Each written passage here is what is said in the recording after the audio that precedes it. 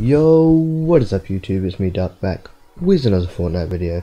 Today I'm talking about Save the World and why buying it is a good idea. So let's just get right into it, starting with what is Save the World. Well, when you launch up Fortnite, you're greeted with two game modes, Battle Royale and Save the World.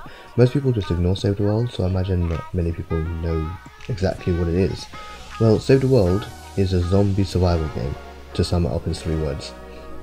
Basically, 1% of the world's population is left, and you're a part of that. And you and your friends have got to go into the storm and fight the husks. The game's zombies, that is. And you know, save just like survivors. So missions usually revolve around you finding an objective. Then you know, the objective will like help you like go on with the story. Like it goes with the story, like help you find more survivors and stuff like that. And yeah, so you're gonna find the objective, build a fort around it, and you know, defend it from the husks by, you know, killing them, all while doing also side quests, getting more characters or heroes. So yeah, there are 4 types of heroes as of now: soldiers, constructors, outlanders, and the one everyone uses, ninjas. Oh, and did I mention you get hoverboards? Well, you do. So yeah, it's a pretty cool zombie survival game. So why should you get it? Well, it's a ton of fun. It's different from most zombie survival games, and more importantly, thousands and thousands of freaking Vbucks. Seriously, there are so many ways to get Vbucks in this game.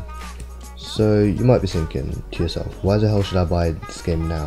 It's going to be free in a couple of months. I think like in the summer. Well, I think when the game goes free, one of 2 things is going to happen. Either all the items in the Battle Royale store will be really expensive, maybe double or triple the price, since everyone can get Vbucks easily, or Save the World will just make it less easy or just stop awarding Vbucks altogether for quests. I mean, either one is bound to happen if Epic are smart. I mean, I would do that if I would work to Epic.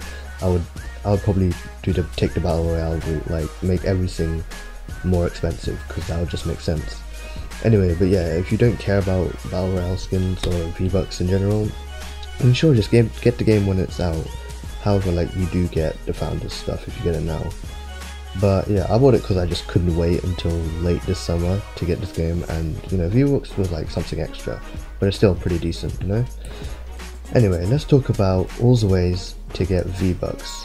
First of all, just by logging in every day, you'll be awarded with Vbucks after every few days, up to like I think 800 Vbucks after like 100 days of logging in.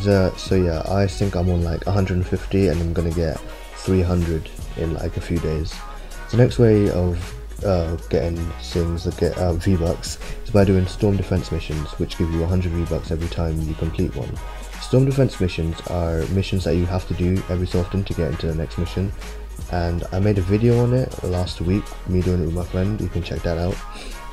So yeah, like, you have to do them and then you get awarded for 100.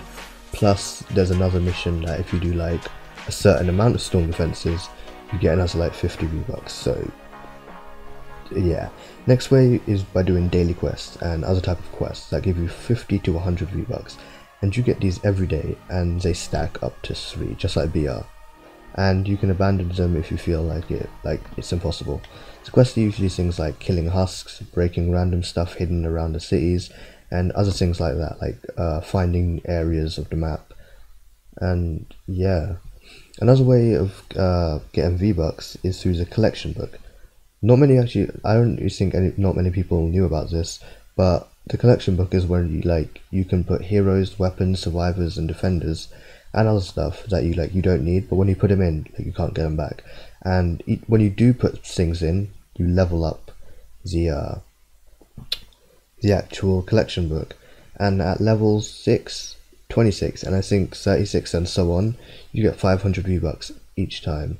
So yeah, I think you can go on and keep getting Vbucks, but it's not so easy if you actually are playing the game properly and not just doing it for the Vbucks.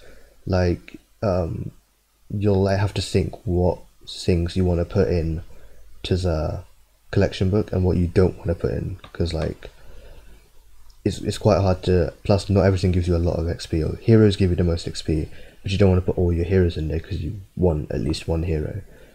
But yeah, that's like pretty much all the ways you can get V-Bucks. The first day of playing, I got 1,000 V-Bucks. The second day of playing, I got another 1,000 V-Bucks. That's 2,000 V-Bucks in 2 days. I mean, I made my money back pretty much straight away, since, yeah, it's just a great way to get V-Bucks. And it's a great game in general, like, shooting down zombies, building forts, building really cool forts, or just really simple forts. But yeah, anyway, even without V-Bucks, the game's quite fun. At least it was for me, since I was waiting for it for so long.